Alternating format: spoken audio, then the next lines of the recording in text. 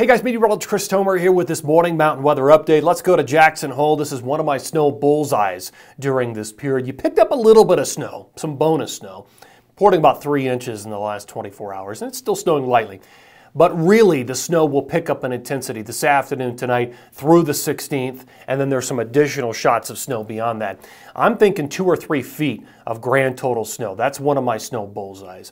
All right, let me take you over to my bullet points this morning. Here's what I'm seeing. So, Tetons this afternoon through 216, snow on 218 and 220. Now I've got a second snow bullseye for the Sierra. I think we're going to see some low-level type atmospheric river contribution. We've got snow coming in the afternoon tomorrow, 214, 217, and 219 through 221. We could be looking at feet of accumulation in the Sierra as well.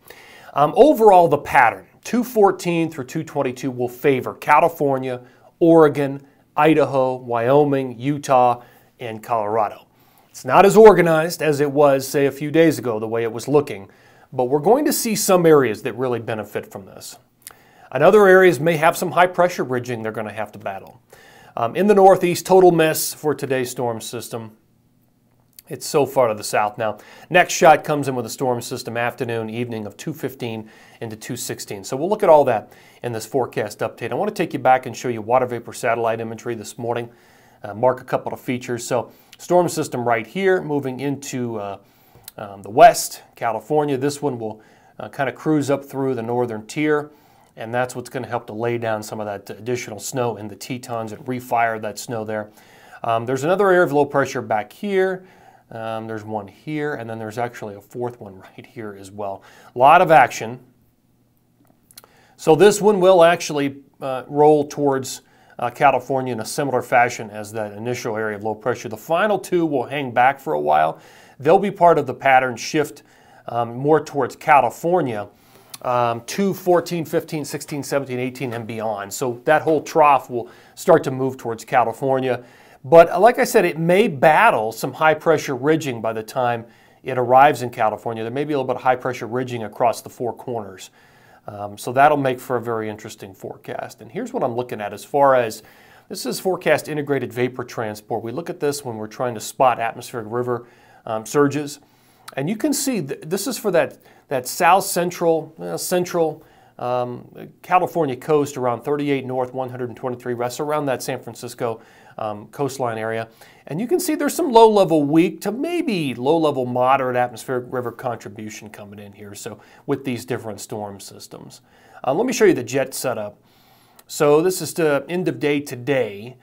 Jet stream definitely, you can see where it's running. Northern California, Idaho, Wyoming, Montana, clipping the Wasatch, clipping the central and northern mountains of Colorado.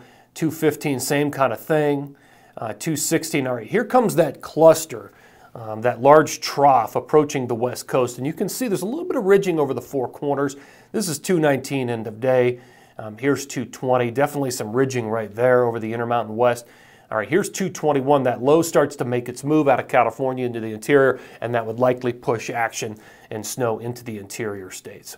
In fact, here is the moisture. Here's the forecast radar. This is this afternoon. You can see some of those ribbons of snow from Idaho over to the Tetons and up into parts of Montana.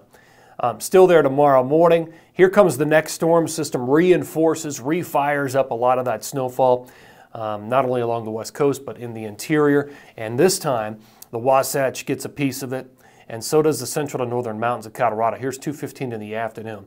And then that storm kind of fades out through 216, and we kind of have a little bit of that high pressure ridging across the four corners. Next storm system moves in. Here's 218 in the morning. That fires its way through Idaho, the Tetons, the Wasatch, and eventually into Colorado, 218 in the afternoon. And then that moves away. Another storm system comes in from the west, sends some moisture into the interior. And there's 221, another storm system on 222. So you kind of get the picture. A lot of low pressures lined up. They'll hit the west coast. Pieces of them will get moved and blown into the interior states, and we'll get some flow type of snow production across the mountains. All right, let's look at the snowfall here. So today through tomorrow, next 48 hours, 8 to 10 inches across the Tetons. Central to northern California, 8 to 16. So we're looking pretty good there. A little bit of snow may brush on 214, the the Wasatch, and the northern mountains of Colorado. Second period, 2:15 through 2:17, at least a foot in the Tetons. Probably 4 to 8 for the Wasatch, 3 to 6 in the central and northern mountains of Colorado, and 8 to 12, maybe 8 to 16 across the Sierra. So the Sierra keeps piling up totals in each period. Final period, this is 2:18 through 2:22, potentially almost 2 feet, 1 to 2 feet for the Tetons in that period alone. 8 to 9, another 8 to maybe 10 across the Wasatch, maybe 2 to 6 in Colorado, and potentially 2 to 3 feet in this period alone for California. So that's why I'm saying I've got two bullseyes, the Sierra and also the Tetons. All right, let me show you a specialty map. So this is grand total snowfall today through 222 in the Tetons. And again, looking at least 3 feet of snow. Grand Targhee there, a little over for Jackson Hole and quite a bit over that for the Grand Teton itself. So yeah, at least 3 feet, 2 to 3, maybe 4 feet of snow here. Grand totals, that's one of the snow bullseyes. Doesn't all come at once, but very impressive over time. Going to the northeast, again, nothing today for Vermont, New Hampshire, Maine. What you see here mainly occurs on 216. Afternoon, evening of 215 into 216. 6 to 12 inches will probably do it for Vermont, New Hampshire, and parts of Maine. New York State, 5, 6, 7, 8, 9 inches, not out of the question with that storm system as well. Guys, thanks for tuning in here to this morning mountain weather update. Always appreciate it, and take care.